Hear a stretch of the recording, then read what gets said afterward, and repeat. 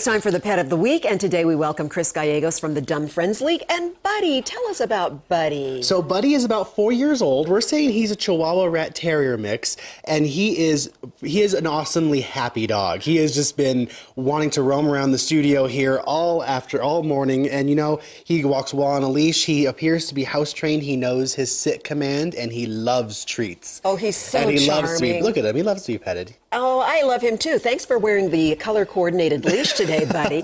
You have a special event coming up for people who are interested in giving a lovely pet like Buddy a home. Yes, exactly. So what we have is our foster open house tonight, and it's great for people who maybe can't adopt an animal but want to still help an animal out. And primarily we're looking for people who are up for fostering cats and kittens, especially as we head into kitten season. Yeah. We're really looking for people who want to open their homes for a week or two, making sure those kittens are up to a certain weight. And if they're interested, they should stop by the Quebec Street shelter tonight from 5 to 6:30. You can show up at any time, and we'll be giving tours out, information, and hopefully signing some people up to become foster parents. Okay, and I'm sure somebody will be wanting to sign up to take Buddy home. Yes. Thank you so much, Chris. Buddy is at the Quebec Street shelter, and if you go to thedenverchannel.com, just scroll down and click on the red button, you'll find the information for tonight's event, Homes for Hearts foster program open house, as well as to find out how to connect with Buddy. We're going to send it now to Dale.